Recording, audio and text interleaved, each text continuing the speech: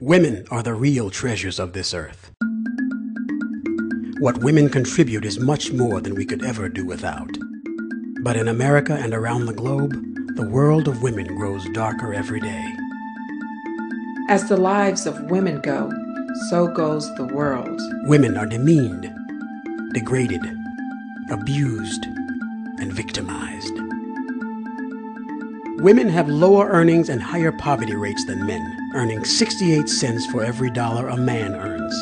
And women bear the burden of caring for children and the elderly.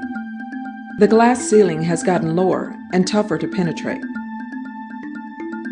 A rape occurs every 7 minutes in the U.S. Every day, 4 women die as a result of domestic violence. And domestic violence is the leading cause of homelessness. Probably the most unsafe place for a woman is in the home. The next generation of girls are watching and taking notes.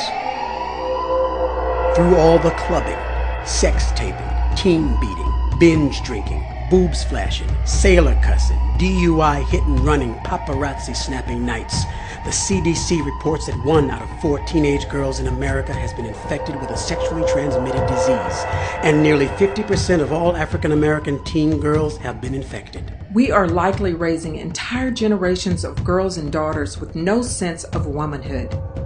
The continued demise of women is a matter of life or death for America. It is the unchecked cancer, bigger than race and culture. Indeed, if America's women are in danger, the black woman will be the first to perish.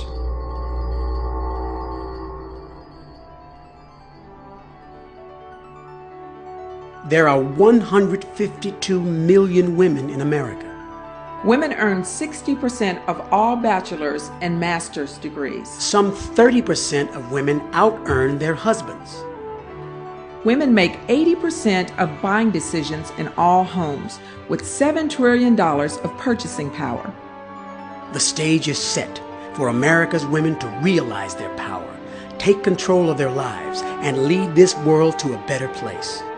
America's women, beautiful, intelligent, and powerful. My name is Keith G. Wright. My name is Keith G. Wright. My name is Keith G. Wright. I want to tell the world what I know to be absolutely true. Women do what most men can't, or simply won't. The stage is set.